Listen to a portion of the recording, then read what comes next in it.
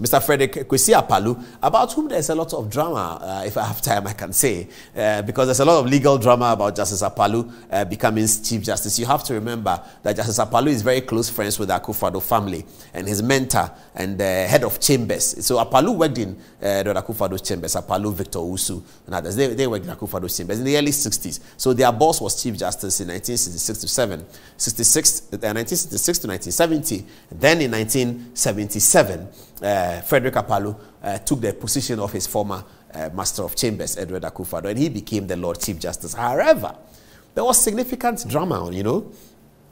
In 1979, elections occurred, and the CPP won the elections. Apaloo is UP. You have to understand that he's friends with Akufo-Addo and Dankwa and all that. So he's UP, and he's sitting Chief Justice. Okay. So when the coup occurs, there's what we call the transitional provisions. The transitional provisions continue in office. Some of these people, IGP, CDS, Chief Justice, and all that. The transitional provisions continues them in office so that you don't have to pull down the whole system when you are coming back to constitution after a coup d'etat. So the new president, when he comes, will decide whether he wants to continue with you as Chief Justice, continue with you as IGP, and all of that. So that was the conundrum in which Justice Apaloo and the government found themselves in 1970. So like an NDC government wins the election and the Chief Justice is MPP, something like that. So what did they do? Very clever men. What did they do?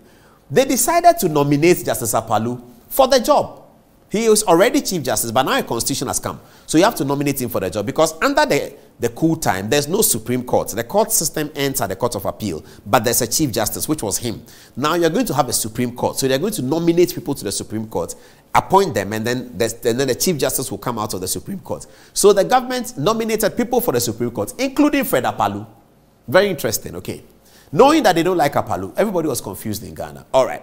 So Fred Apaloo appears before the Parliament's Appointments Committee and tells the Appointments Committee that I don't have to be here because I am Chief Justice of the Republic of Ghana. I have not been removed as Chief Justice of the Republic of Ghana. The President cannot purport to renominate me as Chief Justice of the Republic of Ghana because I am Chief Justice. Because the transitional provisions continues me as Chief Justice. It says anybody in the office of Chief Justice shall be deemed to have been appointed under this Constitution. That's what the transitional provision said. Anyone who is ex, including Chief Justice, shall be deemed to have been appointed under the Constitution. So Apaloo went to Parliament, to the vetting committee, and made that case that I don't have to be here because I'm Chief Justice. Well, the Appointment Committee chairman said, very well, Mr. Chief Justice, but the President has nominated you. Our job is to vet you and report back to the President. So decide what you want to do. Justice Apaloo, on the consultation of people like Nana Akufo-Addo and others, Chachukikata and others, decided to participate in the vetting. He did. Then, after the vetting, it was reported that Parliament's Appointment Committee had failed Justice Apaloo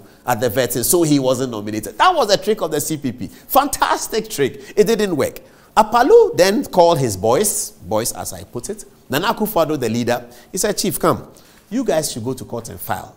Nana Akufo-Addo says, I'll do it with your nephew, Chachukikata. No problem. So, Chachukikata is brought on board. So, the case then, Nana Akufo-Addo then picks his friend, Dr. Kwame Amakotofo, who was teaching at KNUST in Kumasi. His nickname was Ojampa because he has an Ojampa hotel almost near KNUST. He sends his friend down from Kumasi and said, Amakotofo, come and file this thing. I'm the lawyer. I'm working with Chachu on this matter. So, that's why the case is called Tofo versus the Attorney General. It is Amwakotofo who filed the case. So the case that went before the Supreme Court at that time was for the court to determine the effect of the transitional provisions, whether Justice Apaloo, having been a Chief Justice already and now nominated by the President, whether the transitional provisions that says that he should operate as if he was appointed under the Constitution makes it ineligible for Apaloo to appear before Parliament's Appointments Committee. The court, including Justice Kwabena Japon's father, held by a 3-2 majority that Apaloo was right, Akufo-Addo was right, Chachukikata was right. Famous case of Tofo as Attorney General.